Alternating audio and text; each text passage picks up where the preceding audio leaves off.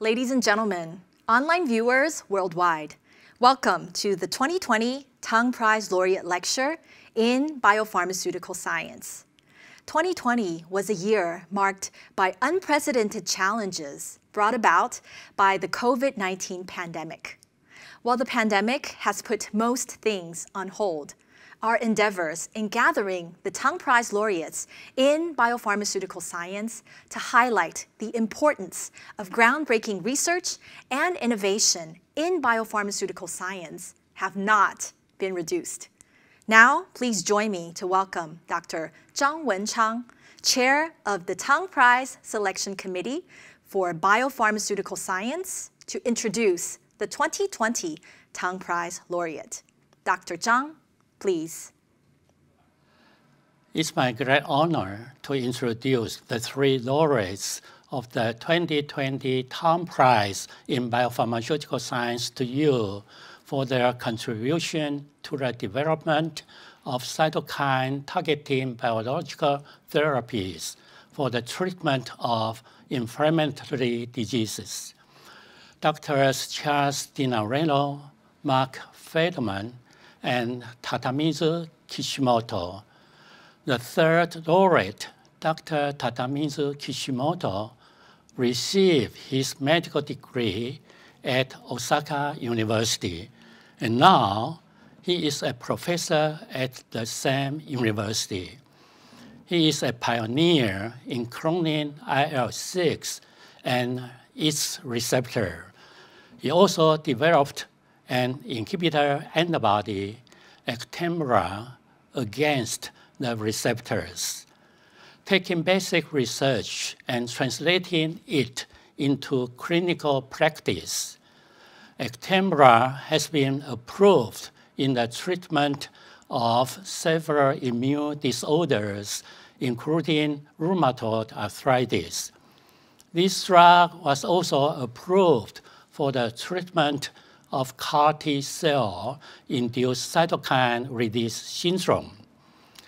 In June of this year, the US FDA issued an EUA for Actemra for treatment of hospitalized COVID-19 patients.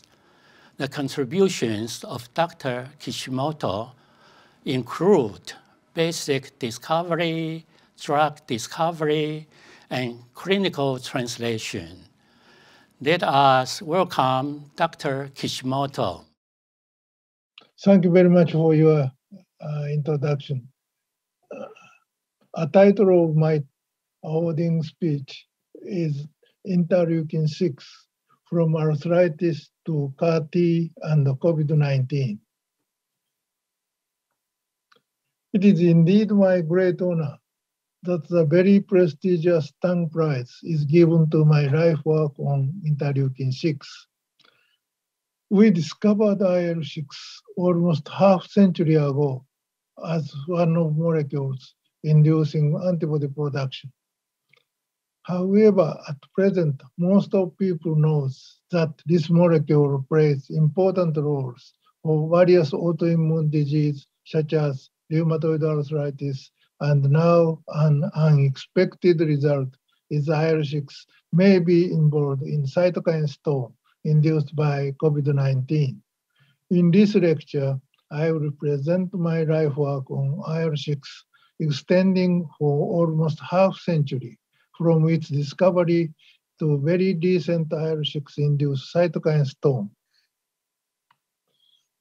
In 1960s, the presence of T cell and B cells was discovered in immune system. B cell produce antibody, but the presence of T cell is required. So I speculated that T cell produce certain molecules which stimulate B cells to antibody producing cells. And this molecule was finally isolated and cDNA was cloned, and it was called Interelukin-6. And after cloning of IL-6, using cDNA recombinant molecules and antibodies, result shows that this molecule is very pleiotropic molecules.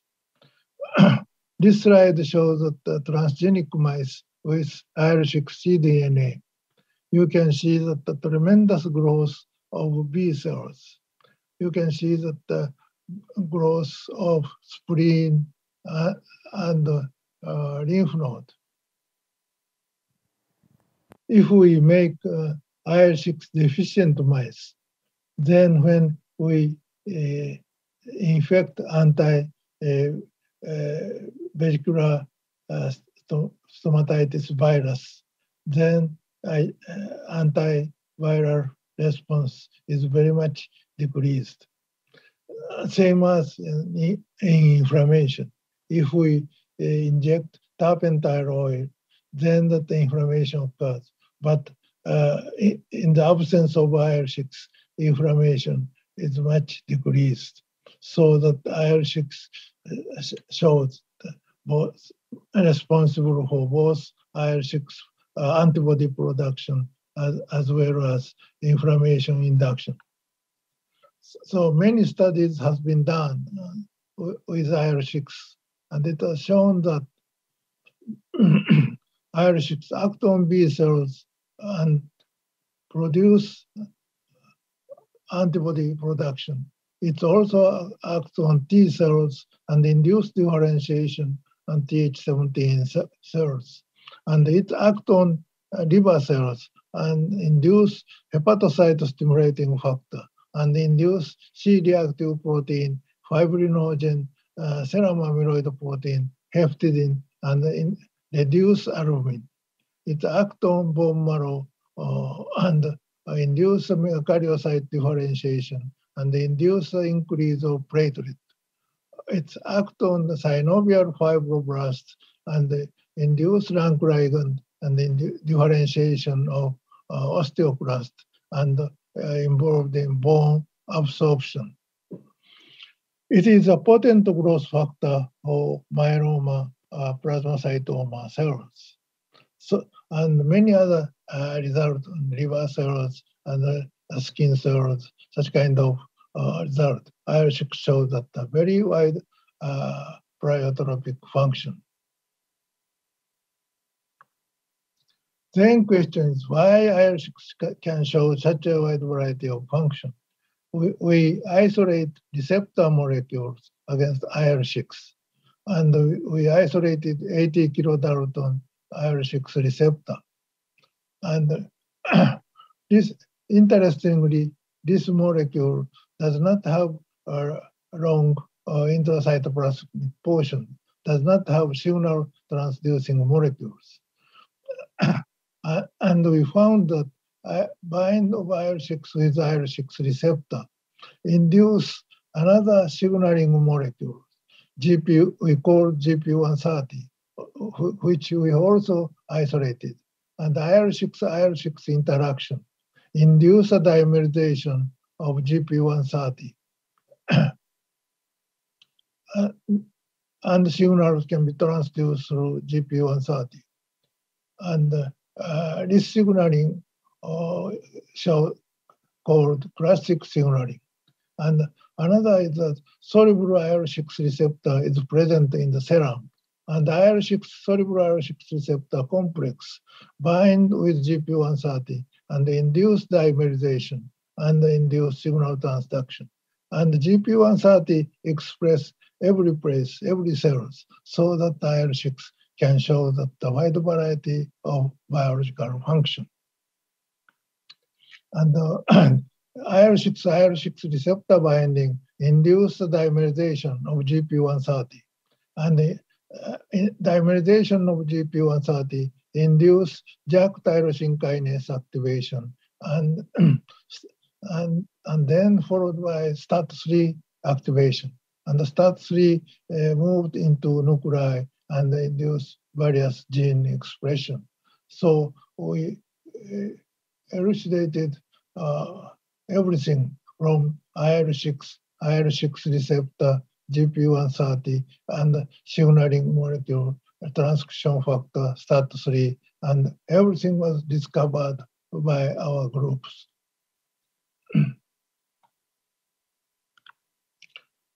Then we discovered overproduction of IL-6 as involved in various diseases.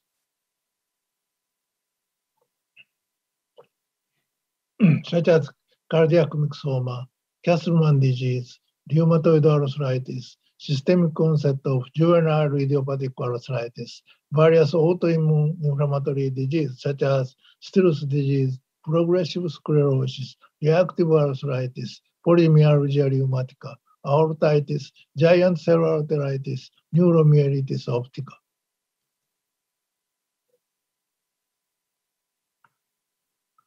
So in order to treat these inflammatory disease induced by overproduction of IL-6, we try to block the IL-6 signals. So we prepared antibody against 80 kilodalton IL-6 receptor. Then the IL-6 receptor can block IL-6 receptor and IL-6 binding. Also, antibody neutralize soluble IL-6 receptor and inhibit trans signaling. So all IL-6 signaling are blocked and try to treat the patient. And this anti-IL-6 receptor antibody humanized is, and now it's called Actemra, or generic name tocilizumab. And it was widely used all over the world, more than 100 countries. First case is this molecules applied, this antibody is applied to the treatment of Castleman disease. And this patient showed that the multiple lymph node swelling and high fever every day. And we treat with anti-IL-6 receptor antibody, Actemra. And then fever went down. And C-reactive protein went down to 0. And anemia recovered. This showed the C-reactive protein went down to 0. And the serum amyloid protein went down. Hemoglobin went up. Albumin went up. And the IgG went down. And the cholesterol went up. And the multiple lymph node swelling disappeared. So that completely recovered from this is first case. And the next case is juvenile idiopathic arthritis.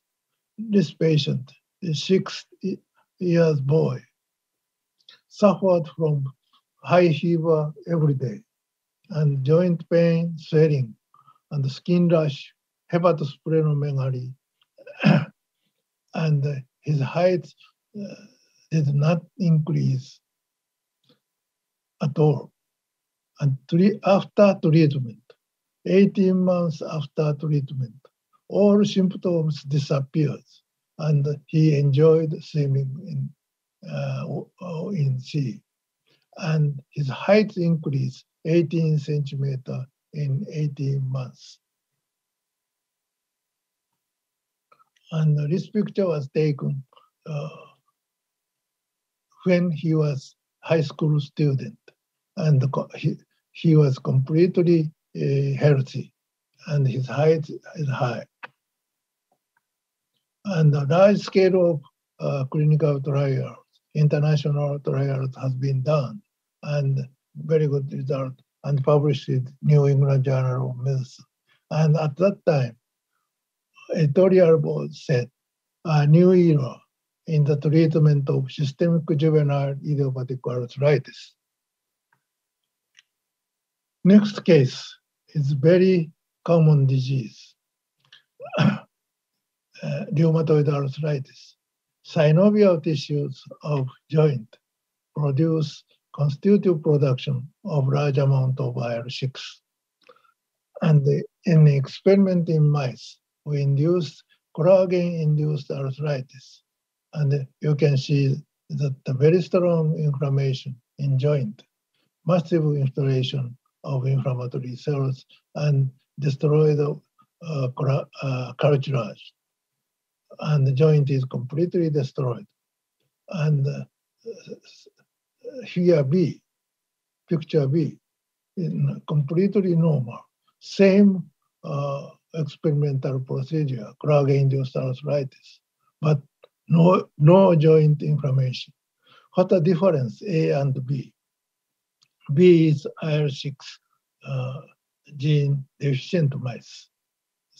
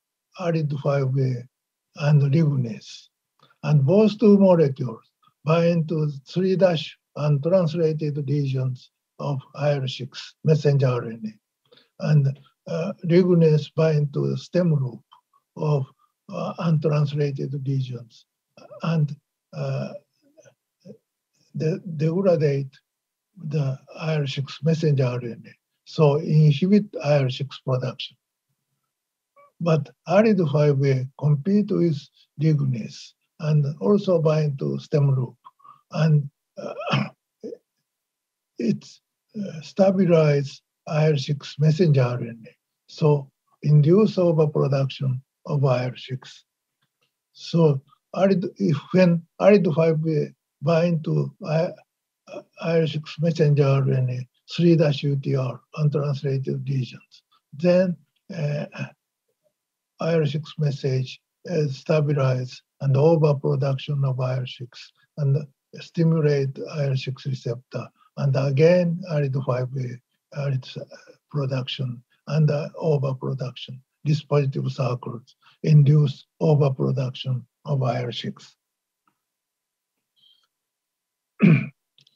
As shown in this slide, if you give the endotoxin, lipopolysaccharide into mice, then all mice die 4 days. So the LPS induced septic shock. But anti-TNF antibody did not show any effect, no prevention. But anti-IL-6 receptor antibody, Actemra, could inhibit induction of septic shock. So not only chronic inflammation, but acute septic shock also inhibited by the inhibition of IL-6 signals. And IL-5A complete knockout completely inhibit, prevent septic shock induction. So without IL-6, no septic shock, no cytokine release syndrome in mice. And this is not only in mice, also in humans. IL-6 inhibit cytokine storm, cytokine release syndrome. This is the first case, 2012, chronic CAR T cell therapy. This 6 years girl suffered from B-cell leukemia, and Professor Carl June's group applied the CAR T cell therapy. This is the first case. And CAR T cell therapy, as you know, that the T cells are chimerized with antibody binding site, antigen binding site, so that the T cells recognize tumor cells and attack tumor cells, and activated T cells proliferate and release large amount of gamma interferon and activate macrophages. Macrophage produce large amount of IL-6, and then patient shows cytokine storm or high fever, blood pressure went down, such kind of things. But anti-IL-6 receptor monoclonal antibody could rescue this CAR T cell therapy induced cytokine storm. This is the New York Times shows 2012, this is the first case. Her level of one of the cytokines, Interelukin-6, had shot up 1,000-fold. So that the very much increase of IL-6. So they try to treat patient with anti-IL-6 receptor antibody. And the doctor said the response was amazing. Within several hours, shock recovered and fever went down. And then IL-6 went down, C-reactive protein went down. All abnormal situation recovered. And she completely recovered from the septic shock, cytokine release syndrome. And since then, many CAR T cell therapy was done together with after side effect was recovered by the treatment of tocilizumab. And we measured cytokine profile of various cytokine release syndrome patients, such as sepsis or ARDS, acute respiratory disease syndrome, or burns. And in all cases, almost 100 cases, IL-6, IL-8, MCP-1 increase, very much increase in sepsis, ARDS, and burns. And interestingly, plasminogen activator inhibitor also increase in sepsis, ARDS, and burns. And 2020, in Wuhan, COVID-19 patient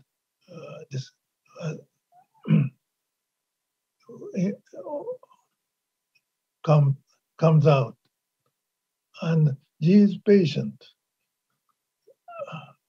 severe COVID-19 patient, shows that the high level of IL-6 production and cytokine release syndrome and pneumonia.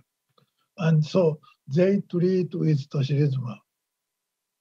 And almost all patients rescued, recovered.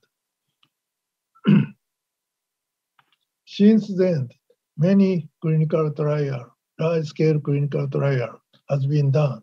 And 2,000 of cases, significant result, significant beneficial effect has been observed by treatment with tocilizumab.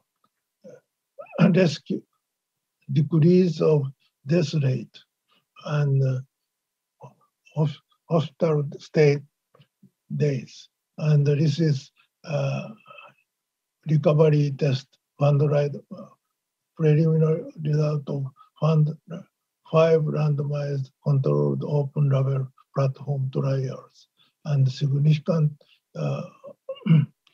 reduce of death and significant beneficial effect together with dexamethasone. And since then, that many clinical trials have been done, and the patient treated with Actemra, anti-IL-6 receptor antibody, and dexamethasone, and rescue that severe COVID-19 patient. So FDA authorized Actemra as COVID-19 drug. In the very early stages, we also tried, this is not so many patients, but still IL-6 increase and IL-8 increase, MCP1 increase. And in all patients, plasminogen activator inhibitor increase. And we tried with anti-IL-6 receptor antibody. Before treatment, IL-6 high rate, MCP1, IL-10, and the plasminogen activator inhibitor at the increase. And after treatment, C-reactive protein went down to 0. And IL-6 is anti-IL-6 receptor antibody, so nothing decreased. But PI1 decreased, and patient rescued. When I measured IL-6 level of serum, it's not so much increase compared to ARDS or CAR-T-induced cytokine release syndrome, 100 times less than these diseases. So in COVID-19 patient, IL-6 increase is not so high, but serum plasminogen activator inhibitor 1 is increased in all COVID-19 patients. So we speculate virus or virus product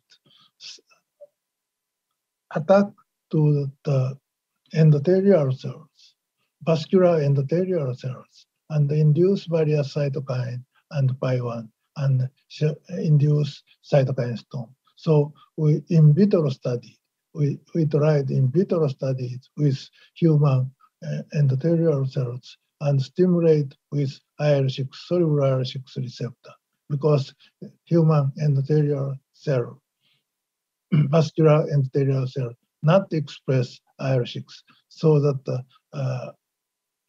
complex we stimulate and increase of IL-6, IL-8, MCP1 in human vascular endothelial cells, and tocilizumab, anti-IL-6 receptor antibody, decrease the levels.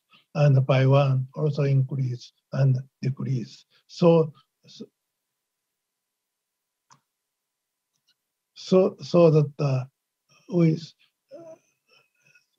conclude that coronavirus SARS-CoV-2 attack human vascular endothelial cells through toll-like receptor Ho and produce IL-6. And IL-6 induce various cytokines as well as plasminogen activator inhibitor 1. And this induce a coagulation in blood and also vascular leakage and induce cytokine storm and very serious COVID-19 disease. And anti-tocilizumab inhibit IL-6 function, so inhibit by 1 induction and rescue the people. And this is the milestones of our very basic studies and application into clinical studies. We cloned IL-6 1986, then cloning of IL-6 receptor 1988, and transcription factor NF-IL-6 and signal transducer GP130, and cloning of STAT3 signal transducer, suppressor of cytokine signal, and recently regulation of IL-6 production by regulase and IL-5A. And this very basic studies was applied to the clinical trials. We found that overproduction of IL-6 in myxoma, rheumatoid arthritis, Castleman disease, and juvenile idiopathic arthritis, and applied trial to treat these patients. And 2005, Castleman disease was approved for the treatment.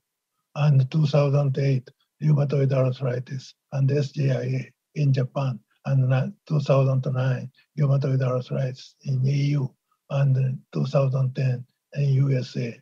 And now, and then that rheumatoid arthritis is approved more than 100 countries. And now more than 1 million people are treated with anti-IL-6 receptor antibody tocilizumab. And recently, giant cell arthritis is approved, and Takayasu arthritis.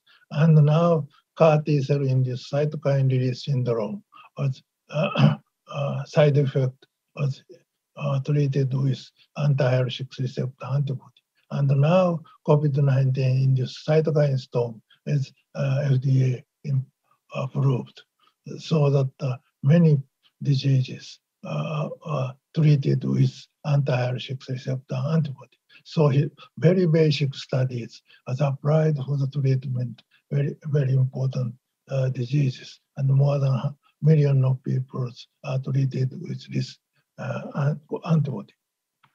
And this picture was taken 1990s when we cloned IL-6 receptor GP130 signal transduction and completely evaluate signaling method of IL-6. And then I moved to clinical field. And this is today's papers in immunology frontier research centers. So that I overviewed 50 years my trials and my studies on IL-6 from very basic studies to clinical trials. And I already 82 years old. Thank you very much. I'll finish here. Thank you, Dr. Kishimoto, for continuously pursuing new discoveries in the field of biopharmaceutical science and for significantly broadening global knowledge, especially at a time when the pandemic has created so many obstacles. Ladies and gentlemen, This concludes the 2020 Tang Prize Laureate Lecture in Biopharmaceutical Science. Thank you all for joining us today. Please stay tuned for the announcement of the 2022 Tang Prize Laureate in Biopharmaceutical Science.